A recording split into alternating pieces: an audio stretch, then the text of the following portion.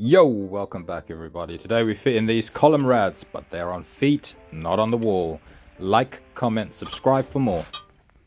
The feet we're using here are adjustable, so you can actually put them onto much wider radiators, and they just all screw on with a grub screw at the end. I wish before they're plastered that I could have changed the pipework. But I don't think there's anything you can really do here. I mean, that's a huge distance between the two. So what I might do is I might bring it really close to that one and then just chat to the builder about maybe just hacking that and just bringing it closer, because that's a long stretch for a room that they've just plastered. Like, they're trying to make it look great. I'm gonna use PTFE on this occasion because the customer's a bit wishy-washy, right? So they pretty much change their mind every other day. So they might look at these and think, well, I don't like it with the white radiators, can we get white? So I won't use liquid PTFE because I need to be able to remove them. So these are pretty nice though. Screwing it in this way into the radiator. So that means we put this at the bottom, and sort of, if we were doing a screw-in motion, it would be you're screwing towards whichever way you're going, right? So that way. Now we know which way it's going, we could just carry on like that. Now, there's no amount of turns that you're kind of supposed to use, I guess. What you're looking for is the visibility of the thread. So we're going along, and we're waiting until the thread is pretty much almost non-visible, okay? And what I like to do is, once that starts to happen, right, we're pulling it quite tight, by the way, so we're not doing it loosely, we're doing it very tight so that it does do that, and we can see that the visibility is going down. And then I sort of twist around and I'm kind of forming a bit of an O-ring here, right? So we're going in like that, and I'm just doing it at the end, just here. So as this tightens up, it's going to really bunch up at the end. Don't know if you can tell that from looking at it, but at the end it's got a bit of a fatter bit where I just did more on this side. So as it screws in, some of this gets pushed forward a bit, and then it reaches this bit and it just forms a very tight seal as it pushes in there, and it's kind of works a bit like an O-ring. So yeah, just round like that. Doesn't have to be a lot because the PTFE is going to do most of the job, and then yeah, we just chuck it in there. There we go.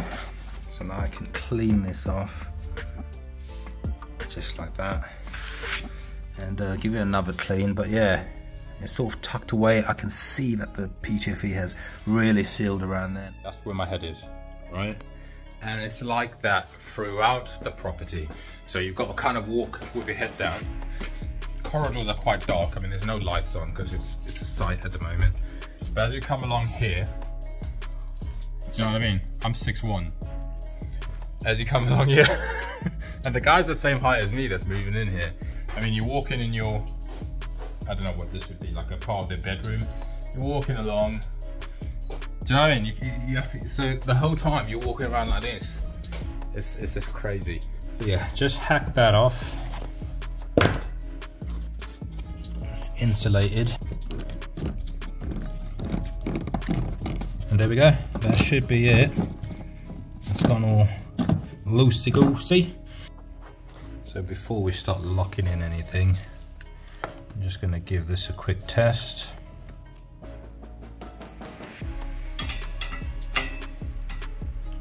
It looks alright to me.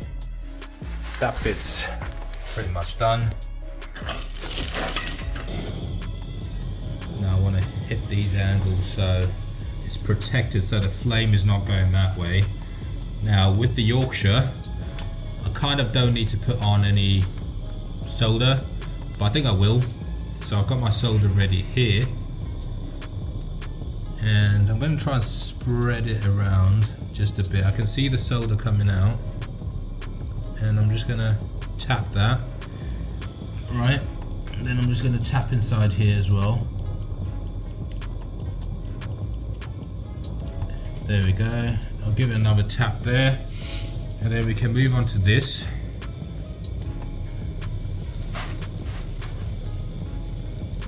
And what I'm going to do is start probably here on the side.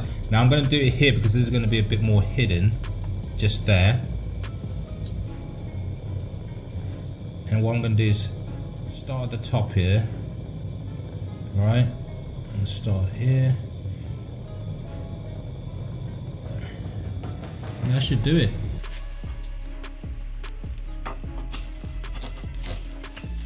don't even know how I'm going to record this, so I mean that looks like it works out perfectly. Like a super weird angle. Not making any excuses or anything, but I might mess this up because of how I'm trying to awkwardly do this. I'm trying to put it from underneath because I don't want to block the camera. So hopefully I can do this properly.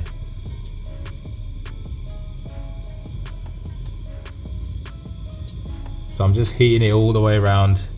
That should be ready now. There we go. Just quickly get the brush full of flux.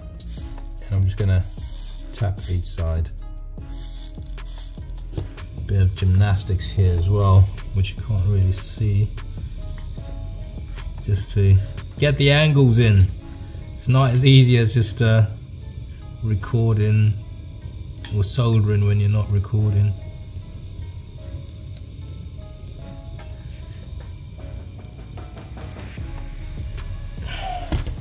That's it.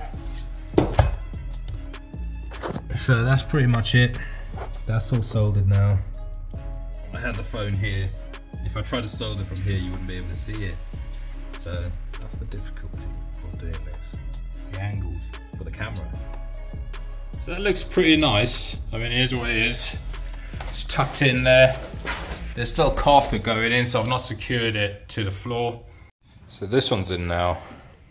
I'm about to find the pipework that the plasterers hid from me. It's really difficult to find the space. I mean, everything here is really unlevel. The whole house is kind of bendy-wendy.